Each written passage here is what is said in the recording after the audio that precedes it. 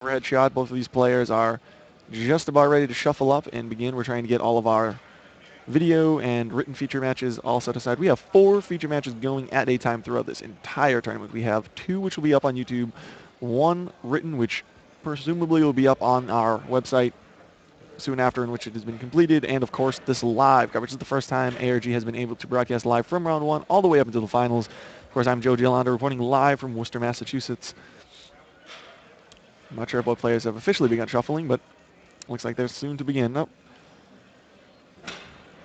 I think we're going to have a conversation about shuffling, etc. All right. So it appears as though Scott has rolled a 5, and Zachary, of course, rolls a 6. So we will now begin.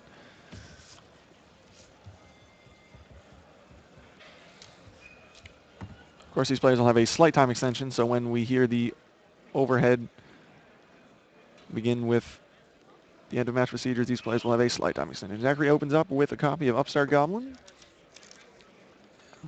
the Patrick Hoban special, as I've said before.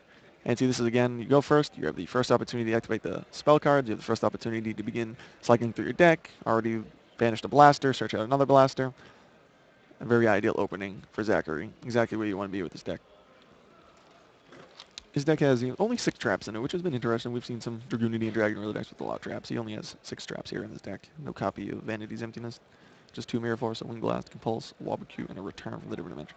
So he's going to go ahead, and Cards of Consonance, his Phalanx, Summon Deck. This is fantastic. I mean, if you could draw it up, Upstart Goblin, 7 Swords, Cards of Consonance, this is the most ideal opening hand, especially if Scott does not have a Maxi, which, if I look over his deck list, he's not maining a single copy of Maxi, nor is he siding a single copy of Maxi, so Zachary will be able to have a Max C free round 2 match. So now he's at a decision point exactly how he wants to end his board, what type of field he believes will lock out Scott for the remainder of this duel. A real huge advantage of Dragoonities is you just set up Adriana, you set up Stardust, Spark Dragon now. That's right, he's not playing any copies of Vanity's Emptiness. The ability to go into level 8 so easily, and then, oh geez, Garuda, this is a fascinating play. Now he'll be able to go into another copy of Adriana. So now we see some of the interesting cards. Garuda, the Wind Spirit. Ooh, Gaia Durgan. Zachary is just using all of the unique Dragoonity monsters out there. Pitching the Zephyros. Yeah, this is just a fantastic opening hand. Fantastic combination of cards here. Now, of course, Garuda, you can banish a wind monster to summon it from the field, summon it to the field. Gaia Durgan able to pitch Black Wing Zephyros the Elite. So now we see why he's running the single copy of Garuda and the single copy of Zephyros the Elite. Follows it up with a Tomb and a Red Eyes Dark Metal Dragon. Now he's really putting out an impressive first field. So looks like he's running more of a traditional Dragoonity build, having the Red Eyes Darkness Metal Dragons and the Zephyros the Elite in there as well. He's got plenty of tech in there. Oh yes. Yeah, it's quite fantastic. Yeah, we'll do some equipping. Going to bounce some cards with Zephyros. That's just incredible. Being able to bounce the Red Eyes Darkness Metal Dragon with Zephyros is just an incredible opening hand here from Zachary. He's really showing the potential of his deck and exactly what it does to add Garuda and Zephyros the Elite to your deck. Those 2 cards just give it a dimension that I've never really seen before from Dragoonities. And a lot of players do not play the Garuda, do not play the Zephyros. Absolutely. But it'd be interesting. I mean, Zachary is a player who is always in talks with Patrick Hoban. I haven't seen Patrick Hoban's deck list, but it'd be interesting to see if he's also on Dragoonities and he's also on a similar deck list.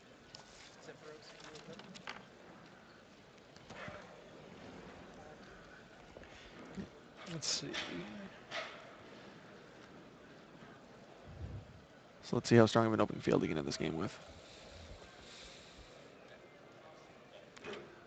Now, the only 2 rank 4s that Zach does play to take advantage of the Garuda and the Zephyros for anything other than just synchro summoning, he does play the Queen Dragon Djinn, That makes and sense. he plays the Love of All Chain to. Oh yeah, send absolutely. whatever Both of he those needs cards, huge to his synergy for what graveyard. you're trying to do. Huge synergy. Scott just sitting idly and watching Zachary go off. Beauty of these type of decks. Opened Wombo combo this time. Oh, he just has an absolutely strong opening hand here.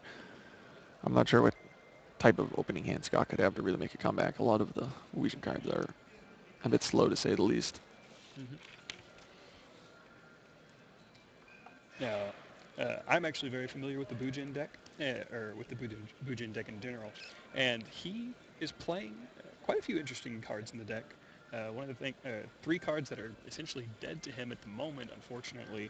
He main decks 3 Black Horn of Heavens. So Very interesting. since Zach's already gone off at this point, those cards are essentially dead. I mean, they can stop a play if he gets the monsters out right now. So if he opened up with a Bujin Yamato and a Crane or an Honest or a way to get to them, he's pretty safe right now. Mm-hmm. That's the biggest thing about Bujins is they don't really care so much if your opponent, if you go off against them before they can get set up, because all it takes is just a slow advantage gaining for them to get back on you, especially if you don't have a way to get over their Bujin Cranes. I'm not sure. With the Stardust Dragon, it might be very difficult. This field is just very dominant. Unless you back this up with something like a Mirror Force, I'm not sure what Scott could have. Yeah, Zach does run the two Mirror Force, a Phoenix Wing, and a Compulse Yeah. to play offensively, but he also plays the one Mhm. Wabaku to keep it protected as well, Yeah, keep absolutely. it from being destroyed in general. You see, the interesting thing, a lot of the things in Scott's deck, he'd really love to open them. Kaiser Coliseum, first of all. I remember back when I played that card in Rescue Rabbit variants, I would always side it out going second or third in the side deck games. Going first, being able to summon Sabersaurus, and oh, look at that. Scott's just going to continue. He understands that there's Yep. no point in revealing what deck he's playing to Zachary. Leave him in the dark, side decking. Fantastic decision. See, that's a play that I wrote an article about where you have to weigh the percentages. If my opponent has absolutely positively nothing, and if absolutely everything goes well, am I going to get into a position where I win the game? And he probably looked at that field and said, I could probably kill Vadriana, I could probably kill this guy, but then I don't have an out to the Red Eyes Darkness Metal Dragon, don't have an out to the Dragon Rulers. The likelihood of me winning the game is probably about 1%. Yep. Is it more advantageous to keep my opponent in the dark, not know what I'm playing, not know how to side, and perhaps miss side, assuming he's playing one of the popular decks in the Yep. format? In this case, I definitely think it was the Oh smart yeah, choice. absolutely. Because I if he mean, just revealed that he was playing Bujins, then Zach would have a pretty good idea of what to side in against him. yeah, absolutely. Uh, So this way keeps him in the dark. We'll be interested to see what Zachary decides to do. I mean, he has cards like, oh, he's siding 6 cents. That's fascinating. These players not putting 6 cents in their main deck. I yeah, am just shocked. it I mean, definitely is. yeah, Scott is not using the card at all either. Yeah, well, Bujins don't really have a good way to take advantage of it because Still of how many trap 6 cards cents they have. though. I know, it's one of those things that if it goes off, awesome for you. But if you have to start Mhm. milling cards and you mill 4 of your trap cards, you're pretty deep in the hole at that point. Yeah, very understandable. Well, 497 viewers. We are almost at 500 viewers here at the Ultra Reality Game Circuit Series live in Worcester, Massachusetts. Very excited to see that. Every round it seems like we're getting a few hundred more players, or viewers rather. We go hopefully. Players are good too. Yeah, we have a lot of players too. Just a hair under 440, 439 last I checked, making this the largest Ultra Reality Game Circuit Series event in our brief history. This is only the third time, of course, which we've held one of these events. First time we're being able to bring you live coverage of round 1 and beyond. This year's round 2 of the Ultra Reality Game Circuit Series event. Nope, We're watching. we just broke 500. We have, in fact, broke 505. Congratulations, everyone who's here today joining us in Worcester, Massachusetts, wherever you are across the globe. I have the distinct pleasure of welcoming you with here, Kalen. We'll be here with you I'm all glad throughout to the... be here. Yeah, absolutely. So, Scott and Zachary are in the midst of side decking. Of course, we have a match right now between Zachary, Leverett, and Scott Geer. Bujins versus Dragoonity Rulers. Yeah, we saw Zach utilize some of his interesting deck choices like Garuda and Zephyros and some of the interactions that this deck can accomplish to really establish a board that Scott could not come back from. Scott decided to scoop the game, reveal not a single card, leave Zachary in the dark. Hopefully have the ability to side advantageously, go first, establish a field that Zachary would not otherwise be able to deal with, and then who knows what will happen in Game 3. But Absolutely. it's really a fantastic decision by Scott not to reveal a single card in his And deck. he has quite the side deck prepared for this. He's got double DD Crow to hit the absolutely. Phalanxes and the Dragons. He's got Effect Veilers to stop the Ducks plays. He's got MSTs that he doesn't main for some reason. I do question not maining MSTs in the Bujins. I do understand that Bujin and Quillen can pop face-ups and Centipede can destroy spell traps, but MST is still so important because that field spell, because you can't use either of those cards on your opponent's turn, and that's when they use their field spell. Yeah, this is true. So it's up. So it looks like the players are shuffled up, all finished with side decking, and we'll be jumping right back into our overshot. So here Scott, of course, will be going first, seeing as how he was unable to establish anything in the first game. He literally did not put a single card on the board. So now we see both the black and the white Ultra Reality Games Circuit Series events. These are the first time in which we have made these Ultra Reality Games Circuit Series events. Side events throughout the weekend for only $5. These 8-man tournaments will reward the winner with an ARG Circuit Series playmat and enough points to earn an invitation to the ARG Circuit Series Championship next summer, where over $20,000 will be dispersed throughout the prize pool. And if you've already acquired the necessary 20 points to enter the Ultra Reality Games Invitational Circuit Series Event Championship, whatever you'd like to call it, upcoming next summer, you can build up to the 120-point threshold to earn a round 1 bye, sleep in or the 220 points necessary to begin the day 2-0 and have the ability to sleep in. So it looks like here we have a Tenki to get Buijin, Yamato, and a Pot of Duality, revealing a Fiendish Chain. I'm not sure I quite made out the other card, but the effect veiling which he decided to take. So Exactly. So yeah, he's right. actually in a very good position at this point. As long as he's got the traps to back up Yamato, he's got this pretty solidly. Yeah, I mean, absolutely. he may not obviously blow him out in just 1 or 2 turns, but he's in a very solid position. With only one trap to back him up, though, this could be bad. It'll be interesting. He's adding. Which one is that? I wasn't able to tell. I think Zachary. he's adding a Mikazuchi to keep Beast Warrior on the field, which means he probably has the crane in hand already. He'll probably pitch like a Centipede or a Turtle. Because Mikazuchi, when a Beast Warrior type Bujin monster you control is destroyed, you get to special summon him. While his other effect isn't used all that much, because you do have to send a Bujin monster from your hand to the grave while you control Mikazuchi, and in the end phase you get a Bujin spell or trap card. The only ones that do that, aside from ditching them off of Yamato's effect, are Bujingi Crane and Bujingi Crow, which he runs 3 cranes and 1 crow. Yes, absolutely. So it'll be interesting now, Zachary.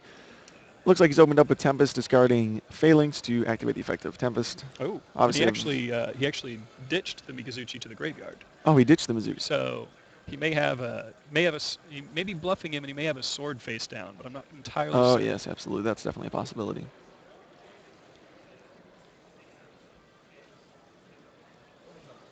But I'm not exactly sure what sword would actually do for him at this point. Yeah, I'm interested to see what's going to I'm happen. curious about this play. He may have added a crane and had to ditch the Mikazuchi, but I'm not entirely certain. I'm really not sure what that plays about. It's fascinating. It'll be interesting to see what happens. There's the Veiler on the Ducks, yeah, absolutely. So it does shut him down for a turn. Yeah, this will be strong. If Scott can Yeah, have another turn and another end phase with Yamato on the field, Mm-hmm. you might actually be able to see Buishin's pull this one out.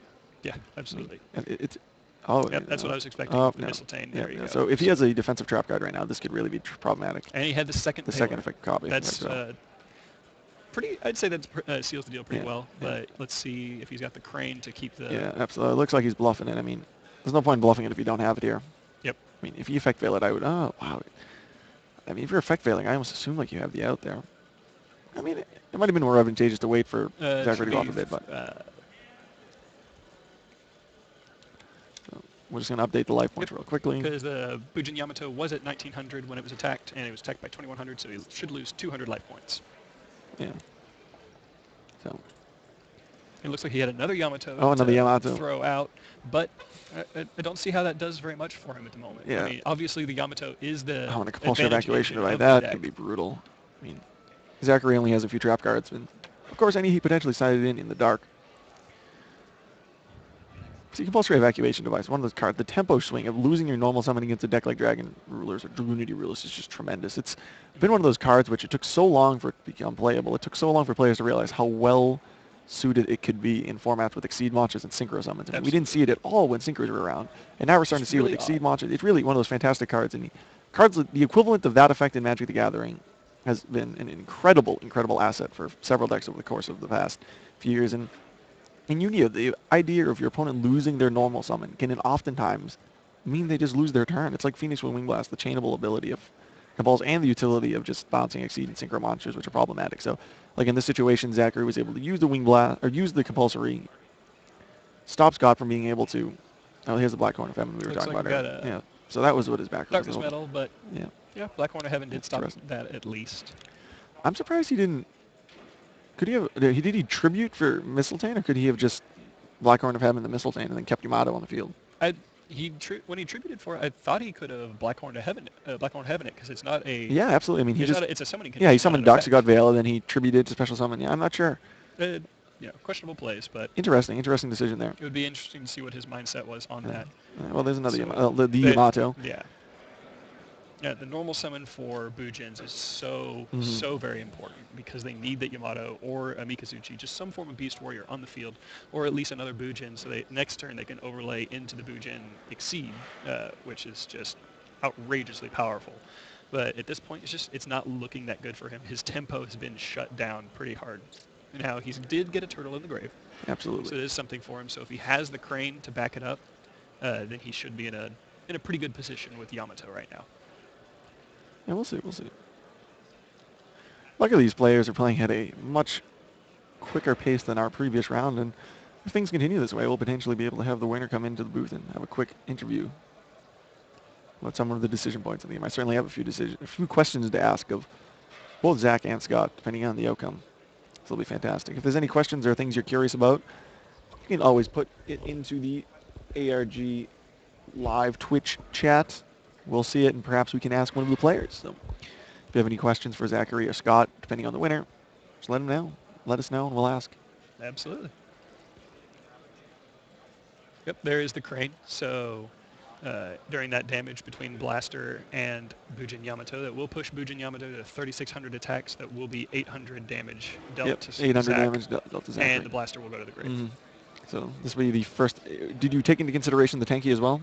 Yes, but whenever you use crane, it sets the attack. Oh at yes, double touche, the touche, original. touche. So it does not gain that that extra tanky damage. Konami makes effects that are similar to other cards in Yu-Gi-Oh's history, to this game's history. Make it confusing. All right. Well, this is definitely a little bit of a tempo swing for him. It looks like it's falling a bit more in his favor. I think it was a pot of duality I just saw drawn. So that's just going to come right into an attack, kill the Max C. So at the point where you're having to set Max C, you know you're in a pretty bad position. So, So let's see what we have that's in we there. have a sword, he just immediately Vanity's picks emptiness, emptiness. and a crow. Yeah, Okay. absolutely just picks that emptiness immediately. At this point, there's probably not much better that he could have picked. I mean, yeah, he's in a pretty solid position now. But the only thing that's really going to hit the Yamato is a Dark Hole.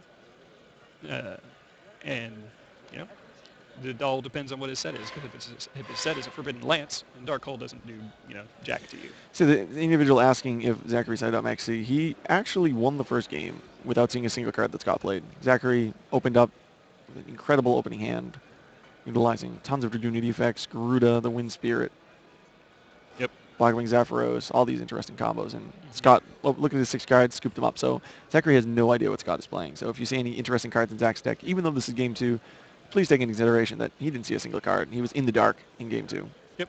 Now, of course, he could have, as we mentioned, he could have played out game 1, and there may have been a comeback play there, but then that would have given Zach the knowledge of what Scott is playing and given him an advantage in side decking. Yeah, I mean, the likelihood isn't that you're going to win. There's really no point in trying to play out. So Yamato attacks into a Mirror Force. Now that's interesting. I mean, if he doesn't have any follow-up, Zachary might be able to buy himself enough turns to where that Mirror Force. Yeah, look, he's only set in the back row. So the Yamato engine has been ceased. That hurts Scott so much more than, it is necessary. I think he just drew and set bottomless. So he's got some pretty good defense set up right now. All it takes is one Trapstone. Is Zachary playing any Trapstones? Zachary is not playing Trapstones. He sides them, but I don't know if he put them in. I almost think like you just automatically would side that card in, even regardless of what they're playing. Yep. Well, he did draw into either a Tempest or a Sword. I assume it was the Sword, giving him now a pseudo Pot of Greed effect. Of course. You say pseudo, but he's still going +1 on it easy. Well, no. The thing is with Pot of Greed, the way I always look at it is if you activate Pot of Greed, you add 2 new cards to your hand. When you activate Sword, you add 2 new cards to your hand, and you still have that dragon in your hand because you searched it. Or you could have searched something that was better, like a Phalanx or a Duck. Yep. So when I say Pot of Greed, in some situations that might mean even better than Pot of Greed in terms of the overall effect it has on the game. So he follows it up with the Ducks, and we'll see how this turns out. I mean, we know that Scott has the Vandy's Emptiness set, so he certainly has a way to respond to this.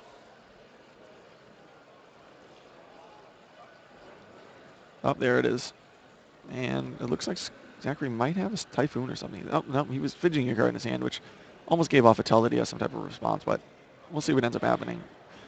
Vandy's Emptiness is flipped. Phalanx cannot hit the field, and Ducks will go in for 1,500. Well, look at this. Scott still has no creatures yet. That Mirror Force on their Yamato could be terribly problematic for Scott. I mean, if he has Emptiness and a bunch of cards he can't play.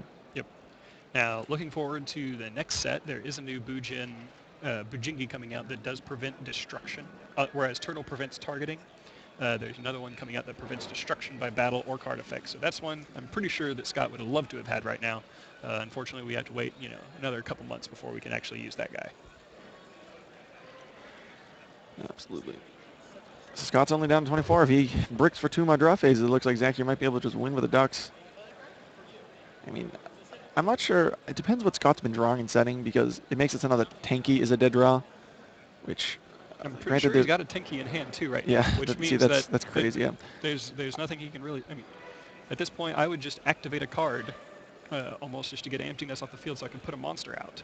it's But a tough position. If you can't, I mean, if it's bottomlesses and things like that, to see the situation, he's gonna activate Compulsion. He's like, all right, yep, sure, that's fine. Your emptiness dies. Yep, I'm in good position. Make sure the emptiness dies. Yep, there it is. I think it may have been a better idea to take the 15 and compulse either on your turn or the end phase, I mean, presumably just on your turn.